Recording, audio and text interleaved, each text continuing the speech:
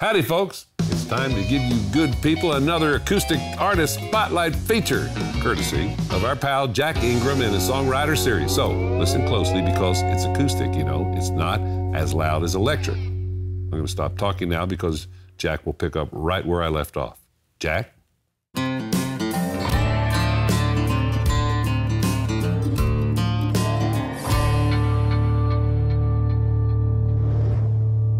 right, folks. It's time to cast that neon glow of our Songwriter series spotlight on another young and super talented troubadour. This time it's Troy Cartwright.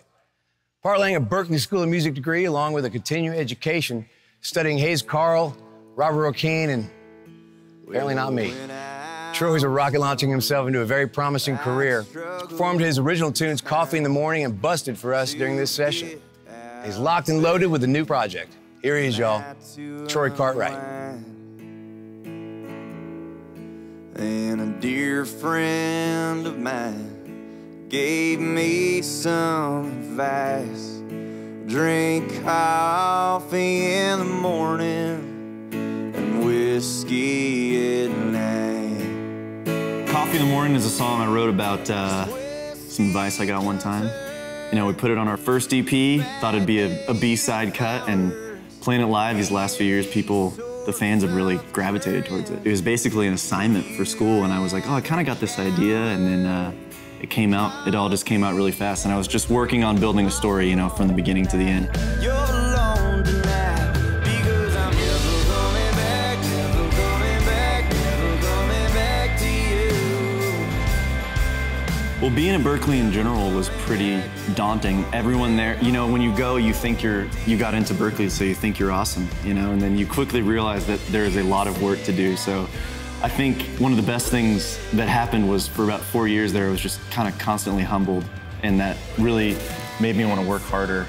I grew up in Texas. I was writing songs since I was a teenager, but it wasn't until I turned, you know, around 20 and I started listening to this country music, but it was, you know, not like anything I thought it was. It was really unique. I had an odd job in college. I was a professional dog walker.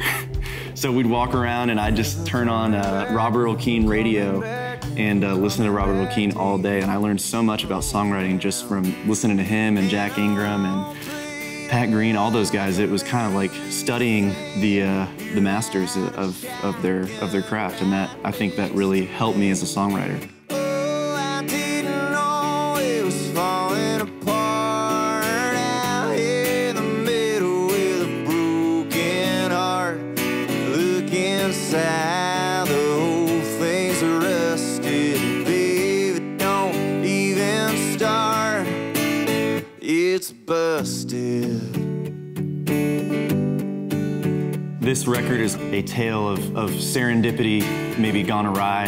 It was a lot of random events that led to that record happening the way it did. We recorded it at Rattle Trap Studios in Austin, and it was co-produced by Rob Baird and Brian Douglas Phillips. By the second week, we were really all connecting, and we all trusted each other, and I think that made for a really great record. I think it really shines through in all the recordings, so it was exciting. There's a song on the record called Don't Fade that I co-wrote with a guy named Clint Daniels in Nashville. We went in there with a couple different songs, and we took a little break outside, and he said, man, I got this idea about, you know, I'm playing with my kid, and I just don't want this moment to ever fade. I want to etch it into stone, kind of a thing. And so we went on kind of that tangent there and came up with the song called Don't Fade. Have to forget you and me just like this. Every inch of this kiss don't fade. I think when you're raw and honest,